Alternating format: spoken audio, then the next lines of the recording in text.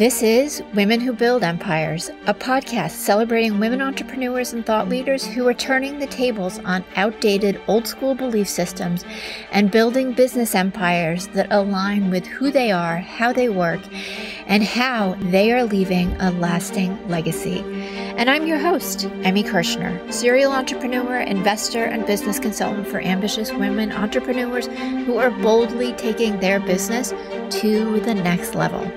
In each episode, you're going to get to know the women who are unafraid to put it all on the line as they share the stories of how both success and failure have helped them become incredible CEOs. Hello, Empresses. I am beyond excited to share Alejandra Santos' story with you today. She is the founder and CEO of Startup Tandem, a company that helps high-performing organizations position their financials for an exit and continuously mentors teams to help promote and maintain ethical practices for growth. And this year alone, Alejandra and her team have helped raise 10 plus million in funding. Pretty impressive.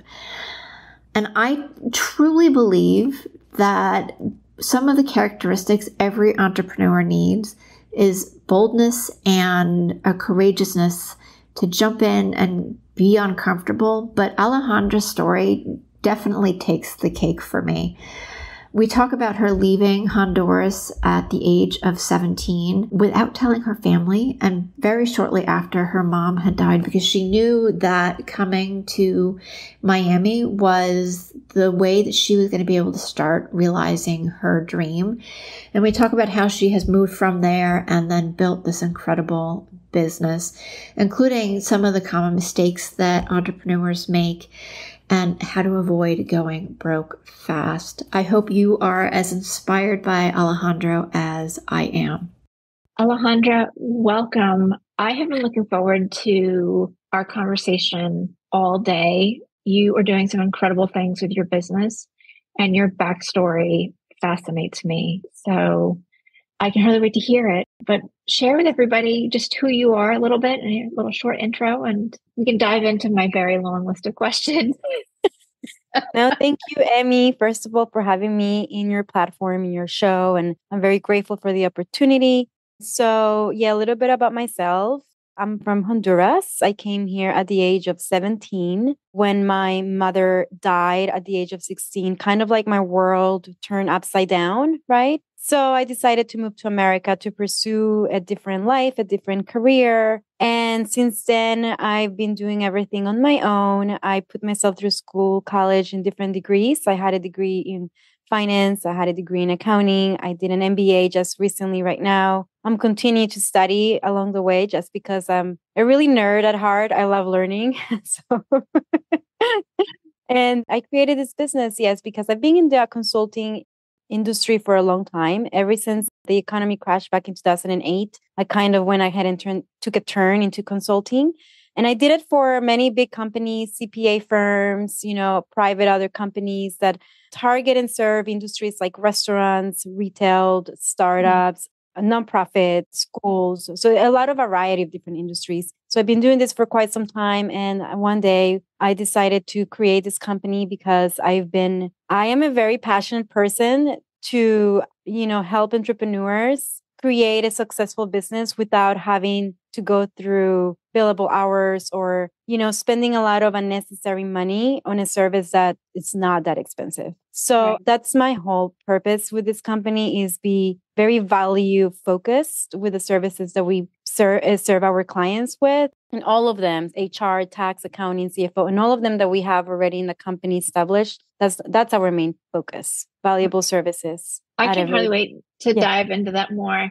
What was it like having your mom pass at 16? It was unfathomable to me. Yeah, no, that was the worst. I think I definitely know that was the worst day of my life. I still remember like it was yesterday. I was actually graduating from high school that day. And that day I got the news. Well, I didn't even get the news that day. It was awful. I was in another city in the country and they just placed me on a bus because she was very sick. they said, and she was already dead. So through my whole trip on the bus, thinking, I'm going to go see my mom that is really sick in the hospital, I was getting all these messages from classmates saying, I'm so sorry, Alejandra. And I'm like, why are they guys sorry about? Like, why are you saying sorry to me? I'm going to go see my mom. She's fine. And then I, got out of the bus stop and literally they took me to the funeral home where she was already. And I didn't even know. So I basically, as soon as I saw the funeral home, I like threw myself from the car. I think I jumped out of the car when the car was moving. And, it was just very shocking for me. My family couldn't tell me. They didn't have the nerve to tell me that she was already dead because they didn't know how I was going to react. And I was in another city trying to graduate from high school. So I missed my graduation. She died on the same day. And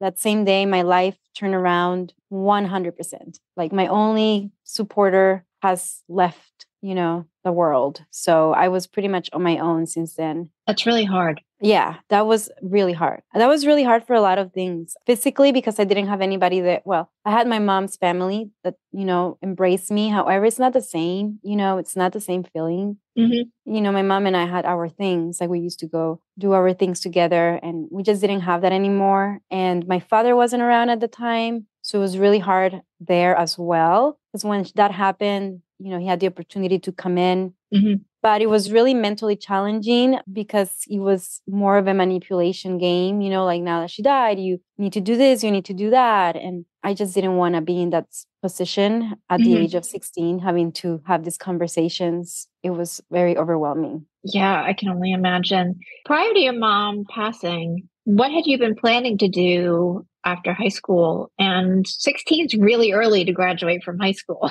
Yes. Yes. Really early. Yeah.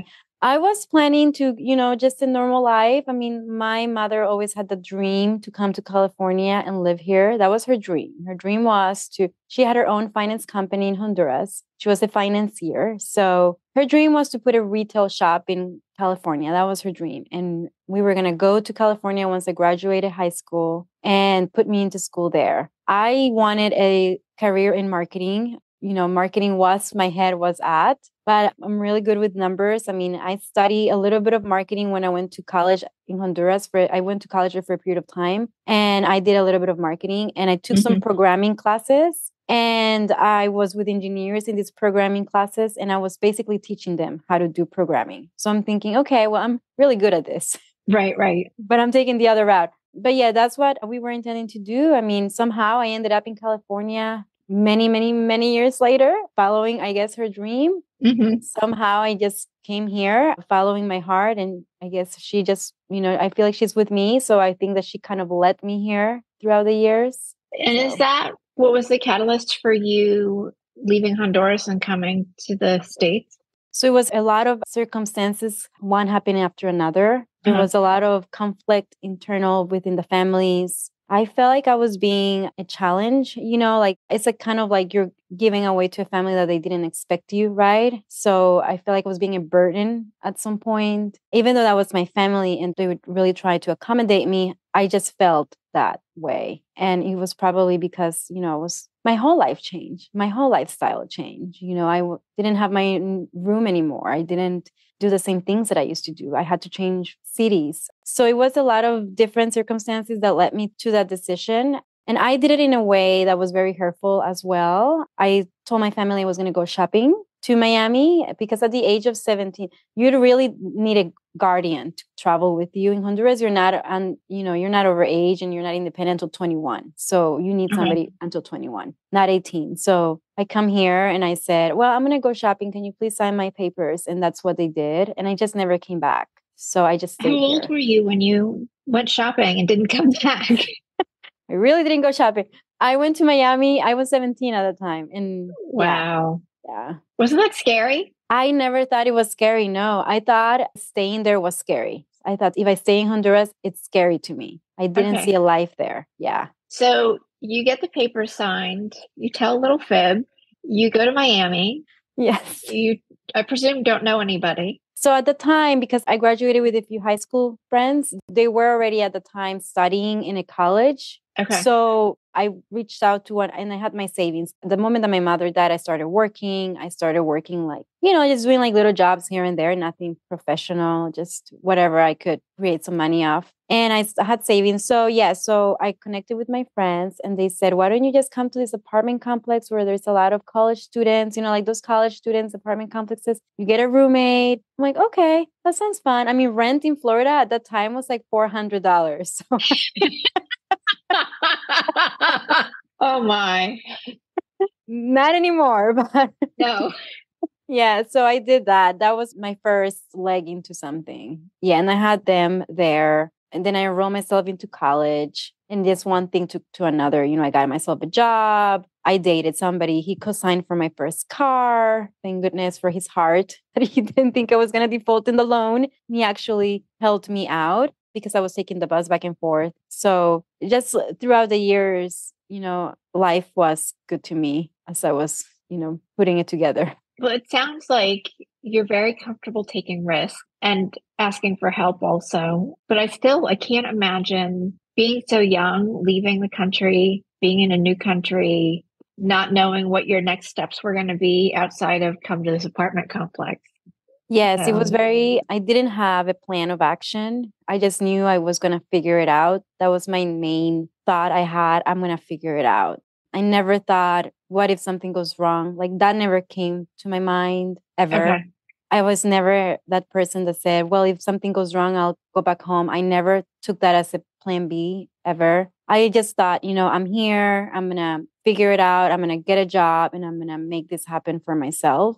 That's what kept me going. I mean, there was times that were really hard. I had to cry a lot to financial aid because, they were not giving me a lot of grants or loans. And I just cried. And I was like, there's a lot of people out there that have their families. I basically emancipated myself. Mm-hmm. So they gave me more money being in that office, crying almost every semester. I became It works. It worked. I mean, it was very genuine. I became friends with that financial aid, I guess, agents there, officers. And I gave them, like, we had pizza together a few times. We had cookies. Like, we made like this whole, because, it was true. It was very genuine. I really needed that support from someone. And Right. they were there to support us so that I lean into them. And because of them, I'm so grateful for them that they gave me a little bit more of help. I was able to come, to survive, basically. Mm-hmm. Yeah.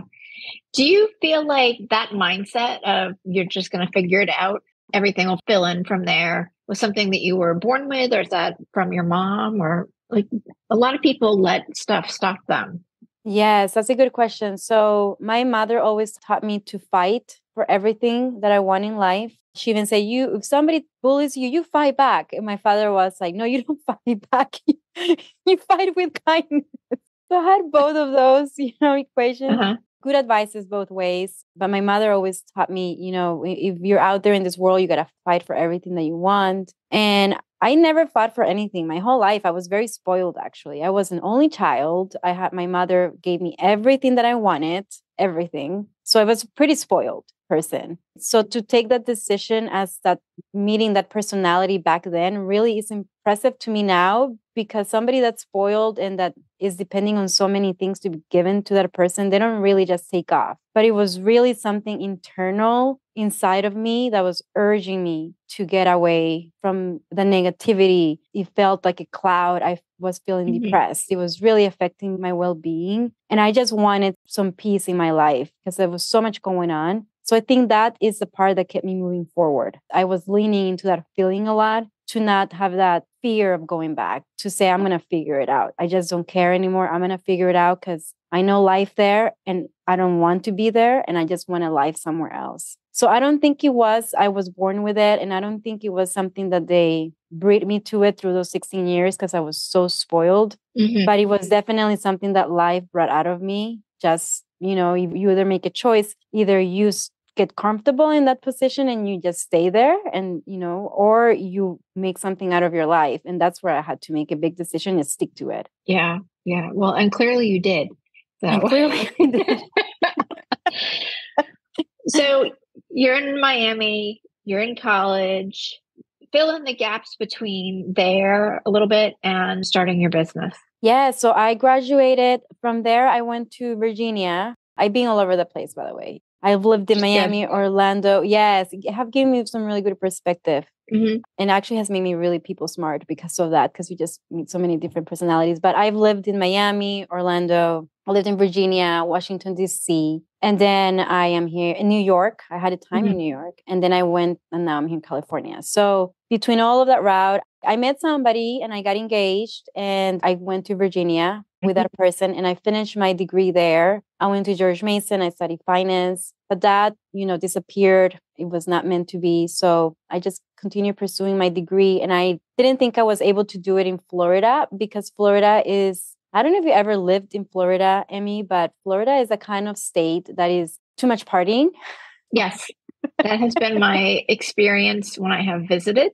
Yes. Particularly in the Miami, Fort Lauderdale area. Yes, correct. Great for vacation. So it's a great vacation spot. Oh my goodness. There is no vacation there. You need a vacation after Florida. But yeah. But I actually am very grateful that I met my fiance and I was able to move to Virginia because I couldn't finish a degree in Florida. It was impossible. It took a lot of I was really young. It took a lot of my good years. I was partying and having the time of my life. And when I got the opportunity with him to move to Virginia, I took it 100% because this is my chance to get out of here and really focus on my career. And I did that. Yeah. So Virginia was like an escape plan for me for the state of Florida. Mm-hmm. And from there, I studied my finance degree. I graduated and I took a job in, a financial company around the same time, 2008, where economy crashed. I moved to New York. That didn't work out because markets were horrible. Yeah. So I did it was awful. It was like the worst time to graduate on finance. I don't even know. So, and there was no job. So I took other, side jobs, things to make me survive in New York, because New York is a very, very expensive place. Has always been expensive. So you always have to work around the clock to make a good living out of there. So I did that. And then I got tired of working. I was really chasing my tail in New York. And I went back to Virginia. And that's when I got another opportunity with a very successful top 20 CPA firm. And I said, okay, I'm going to do this because it's very stable. It seems like business, having a lot of business finance is a good stability career. So I did that. They groomed me. They loved me. I was a top performer there. And from there on, I kind of, molded my life the way I wanted it to be. I was there for a few years. I did a lot of remote work. And it was for a lot of consulting companies like restaurants, nonprofits, a lot of different industries. They were not exciting to me. But one day I said, okay, well, I'm going to be 31 day and it's coming up really, really soon. So I am going to move to California. And I've never been in California. I've never visited in California. I don't even know what's in California. But I said, yeah, but I was so tired of the cold weather. I was tired of the snow. Coming from Honduras with the tropical weather, sunny all the time, maybe rain when it's winter. The snow was getting to me and I just couldn't do it anymore. So I said, well, I'm not going back to Florida because it's not the place for me. Mm-hmm. I did that, been there, need to move on. So I said, I'm going to move to California. And I didn't know California. So I went ahead and I didn't tell my company at the time. I said, okay, I'm just going to move. I'm going to transfer my lease. I said, well, okay, let's see where my apartment complex has a sister apartment complex. So I did that. I transferred the lease over. I ended up in Newport Beach, Orange County, out of all the places. I didn't even know what that's going to be like. But I said, this sounds good. It's near the beach. This is great. It's going to do it. Rent is good. Okay. And then I just moved. And my company didn't even know I moved. I just moved. I didn't tell them. One day I get a message from the principal saying, Alejandra, I haven't seen you in any of the meetings. I'm like, yeah, no, I've been remote. She's like, yeah, I know, but you haven't come in at all for the last 3 months. I'm like, yeah, well, I moved to California, but I've been doing work from California. So she was like, what's going on? I'm like, I can help you guys open an office here. And she was very in shock, but she accommodated me. So she was like, okay. So nobody had noticed that for 3 months, that you hadn't actually physically been in the office. No. And this was 2008, 2009. Oh, no, this was back in like 2014. Okay. But still, pre-COVID, before like virtual working and remote working for big corporations was a thing. Was the thing. Yeah, I was already doing that remote working back in 2010, 2011. I was already doing, So they didn't notice I was gone. No. So and they didn't fire you. No, they did not. I was a top performer, so they did not fire me. They accommodated me. Yeah. I love it. So you are totally living the kind of not do what you want, but beg for forgiveness later if necessary. Yes. Instead of asking for permission. Yes, because I know if I ask, you're going to say no. So, I mean, it is not the best way to do things, but it was the way I did it. I did, my transition. California, I definitely love California. It really is the place for me. I'm very grateful that I did this big decision. Because I definitely feel like there is a lot of spirituality and well-being that people focus more on those items. And it's really important for me to have like well-being in my health, physical, mental, and, one thing led to another. So then after that, I went to a consulting company for entrepreneurs here in California. That's when I break into entrepreneurship, because it was when I landed here that I really was exposed to entrepreneurship. Because back in the East Coast, there was not really that much entrepreneurship happening around 2010, 11. There's always going to be some, but not to the level that we are right now. Right. So then I was very exposed to VC and, what entrepreneurs do and what is, how startups operate. So very exposed through this consulting company. And that's when I realized, I just felt so bad. I felt like my heart was in pain and fire because I just saw these entrepreneurs building their businesses with their sweat, working so many hours, and companies like them charging them over 10K, 15K a month for something that's not even a good product. So that's when I said, this sucks. I want to do something different. This really burns me. And then I went to like internal employee for startups and I loved it. I saw another perspective. I'm like, oh, now. So I saw the consulting side and now I see the employee side. Wow, this is so different, like what an actually company needs. And then that's when I created my company. I said, it's time for me to do my own thing. Yeah. And that's what we stand by. That's why, because of my experience, the values of the Startup Tandem team are very set on being very transparent and honest with clients and just kind of like change a little bit of that industry. Yeah. So how does Startup Tandem help its clients? Yeah, so good question. So I personally love early stage companies just because you can help them from the very beginning, creating infrastructure, that's clean and that prevents them from like lawsuits, right? Because when you start a business, you're prone to a lot of lawsuits. So you are not even familiarized with like hiring the wrong employee, terminating them the wrong way, onboarding, like just saying something that's wrong. In California, if you're in California, you are a target for lawsuits as an employer. That's just how it is because California is very lean to employees. Also, I like how to stay compliant. Like if you hire now that there's so much remote work, if you hire employees in other states, like what kind of compliance do you have to meet? Like your accounting, for example, a lot of these entrepreneurs don't even do financials until maybe year 3 or year 4, and everything is through this bank statements and credit card statements. Yeah. Bookkeeping in general. Yeah, exactly. Yes. So a lot of what I do is educational. When I have a conversation with somebody that's saying, hey, I want to know about your services, I educate them a lot. Like, yes, this is cheaper. At the end of the day, you're going to end up paying more money because you're taking the cheap route. So let me just start from the beginning. And we create like an infrastructure at whatever budget.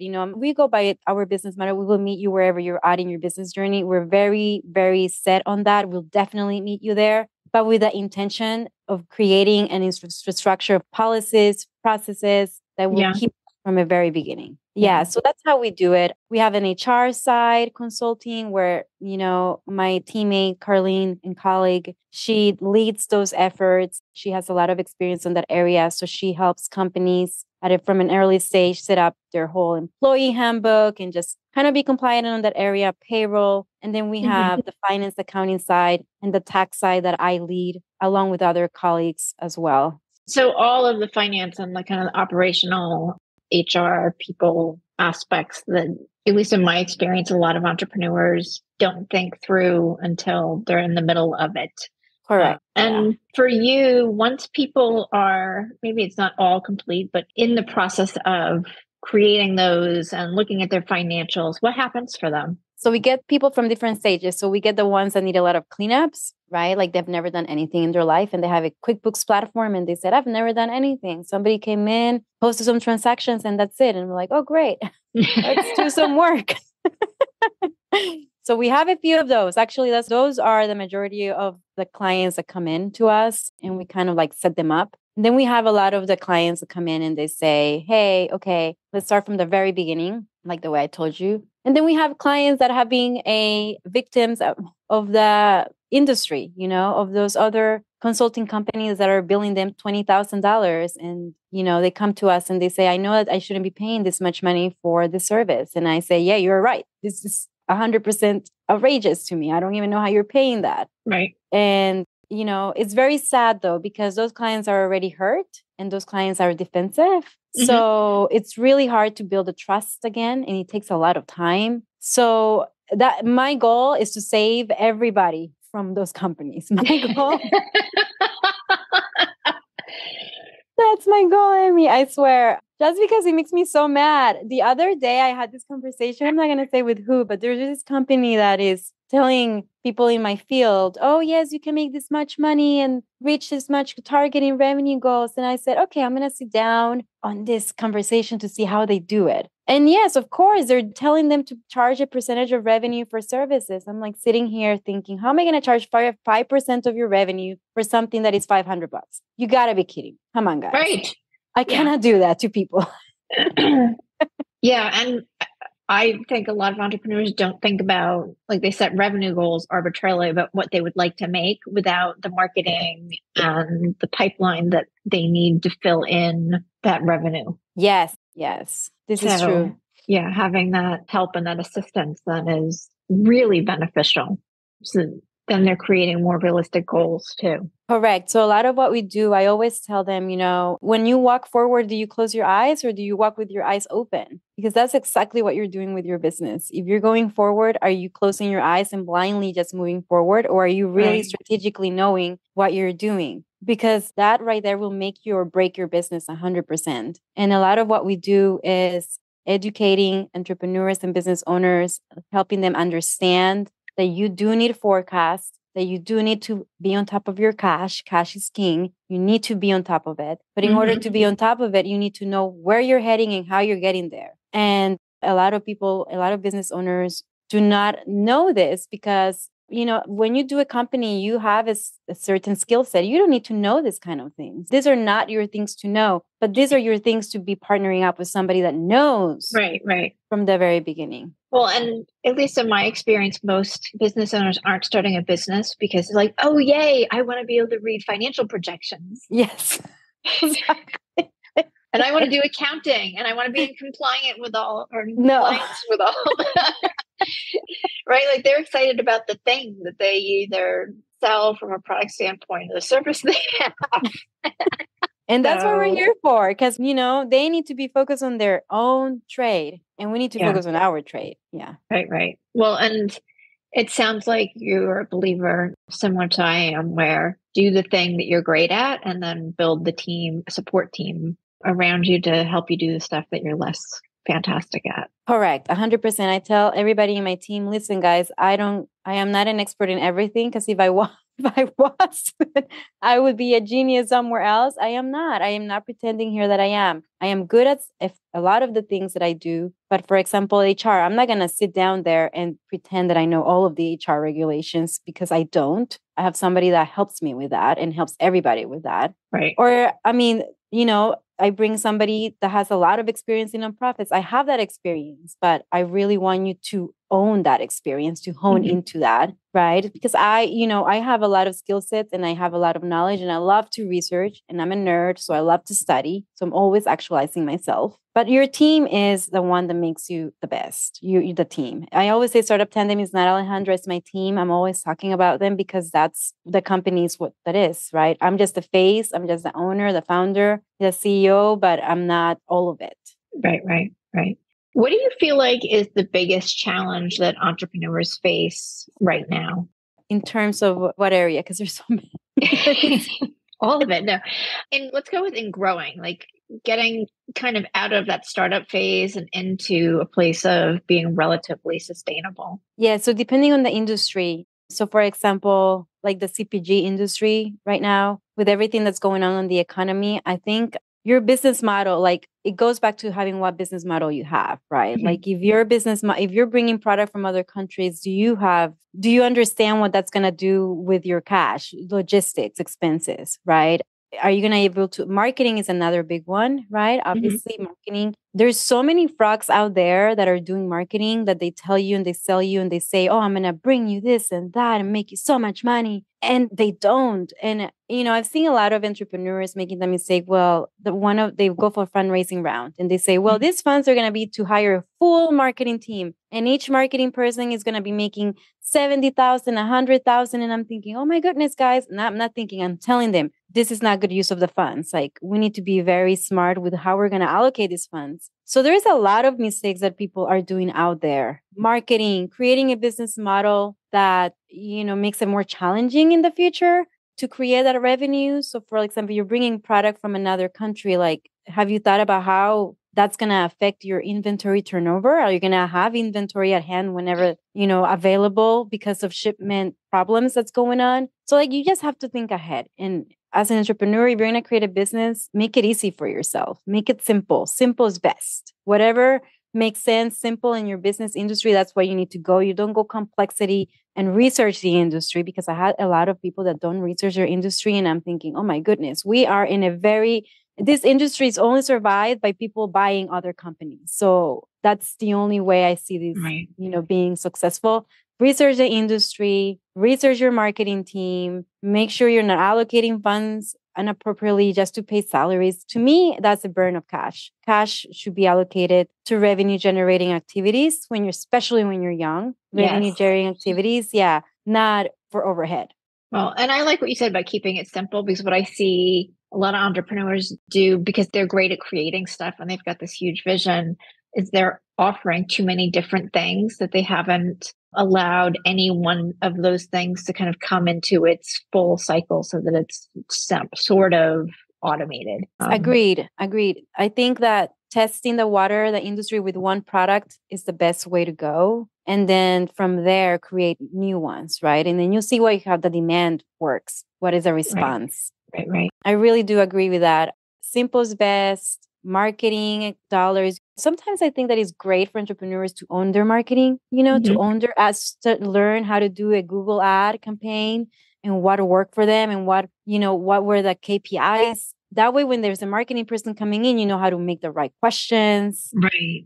Yeah. You know what to look for. Yeah. And I think that's the other thing I see is there's one of two areas a lot of business owners kind of fall into, where they start taking all these DIY courses, trying to learn everything, or they want to do none of it. And for me, the happy medium is, particularly with some of the marketing aspects, is learn enough to be able to have smart conversations. Exactly. And then delegate it so you can have a marketing team. Yeah. Agreed. Because as the owner and the founder, your job is to be visioning, leading, growing, not in the weeds. Not in the weeds. Yeah. We're always in the weeds on the startup world. I think everybody most of them are. Yeah. Just have to be very smart with your time. Like I always say, I tell my team, I'm focusing on revenue generating activity, guys. That's my job. Bring the money. I want to ask a couple of questions about your team, because I saw on your website you have a chief snuggles officer named Bro. I do have a chief snuggles officer. Where are you, Bro? He's adorable. Thank you. Yes, he's the mascot of the team. He's been with me for 10 years. So is he a pug? He's a dog. He's a puggle. It's a pug and a beagle mix. Okay. Yes. Wow. Wow. So does everybody get to hang out with him? When we get together, I bring him in a few gatherings. We do team building events once a month. So because we're very remote, everybody's remote. A few folks in California, a few folks in Florida, one person in New York. So we're all over scattered. So we try to do team building events at least once a month. And when the team building event is dog friendly, I will bring him along. Yes. I think that's wonderful. I had two dogs, and one of them, he seemed to know whenever I was going to be on Zoom, and that was when he demanded that he sit in my lap. So he would Zoom bomb Oh, most of my meetings and many of the podcast recordings. I love it. Yeah. Thank God he was tiny too, and not like a giant Great Dane or something. That would be a little more challenging. So, Alejandra, this has been such a great conversation. I'm curious, as we're recording this the end of 2022, what is on the horizon for you in 2023? So 2023 is going to be a very busy year for us. We are creating a few internal programs that are going to be targeting enterprises. So that would be one of the things that we're going to be launching next year. And it's basically on how to improve companies' culture. We're very huge in culture. I think that American companies need to make changes. I mean, we as human beings are evolving. So therefore, companies need to start evolving as well. So we're creating this program. We're going to be pitching it. We're going to be selling it. And with that, we're going to be also scaling our team. I'm a very firm believer of having still a very boutique agency. I think that's going to be always the feel of my company. I love that my clients text me at any time. Honestly, I'm a workaholic. So you can find me at any time. If I'm awake, I will answer right away. So I love that. I have a team that supports me, but my clients is like, hey, Alejandra, did you get this? Very, very casual. I love that atmosphere of casuality. So we're going to continue having that agency feel, but still scale. I have plans to move a little bit of our services to other places like Canada. So that's something that has been in my foreseeable future. I would like to be starting next year, but maybe at the end of Q4, because we have to focus on other things first. Right. Well, it sounds like you have a lot of fun things planned and many different ways to expand too. This is the beauty of, having your own business. You make the rules. So you can go wherever you want, however you want. Yeah. Well, and your excitement for what you're doing comes through. So I wouldn't necessarily describe you as a workaholic, but definitely an enthusiastic entrepreneur. I love what I do. I love my moments. So, for example, I have long days. Every day is long. I just had breakfast a few hours ago and it's 2 p.m. right now. So it's, my days are long and I'm okay with that because having a conversation with my clients that tell me, this is great. This gives me so much feedback. This is what I needed. Those conversations right there just makes my whole day get better. It's a sunny day for me just because I had that conversation. So those conversations are the ones that drive me up every day. And those conversations are the ones that just propel me forward. That's what makes me happy, honestly. Making people successful and helping them in their journey is really, really what fulfills me. I love that. Share with everybody where they can find you.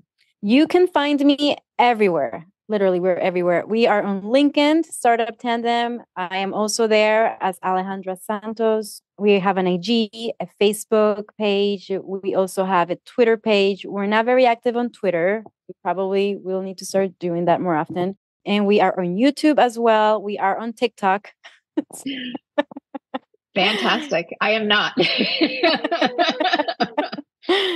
That's actually one of the things I want to improve next year is continue creating content. I love creating content in a way that's fun, So I think because what I do is educational. So how can I educate everybody in a fun way?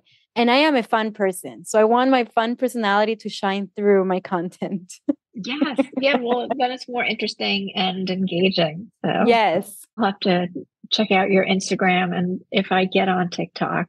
But I feel I'm mostly on LinkedIn, Facebook, and Instagram. So we are very active on LinkedIn. That's our main channel. Yes. Yeah, I'm sure. But the reels just in general crack me up, and the dog ones in particular. But I have a reel with my chief Snuggles where I am. It's really funny. I put a music on and I put him a rapper song, and we were just like rapping some like number music, and he's so cute. He's like, he puts his face like, why are you doing this to me? I don't like that. Yeah. Now, does he have his own Instagram handle? Not yet. There's so many channels to manage that I cannot manage one more, but one day probably, yes. Awesome. Well, thank you so much for being on the show. I appreciate it. No, thank you, Emmy. Thank you for the opportunity. Yeah. It's my hope that you find at least one nugget of value in each episode of Women Who Build Empires. And if that's true, please follow and share Women Who Build Empires with your friends and leave a review on Apple Podcast. Your support is what will help this podcast be found by more women just like you.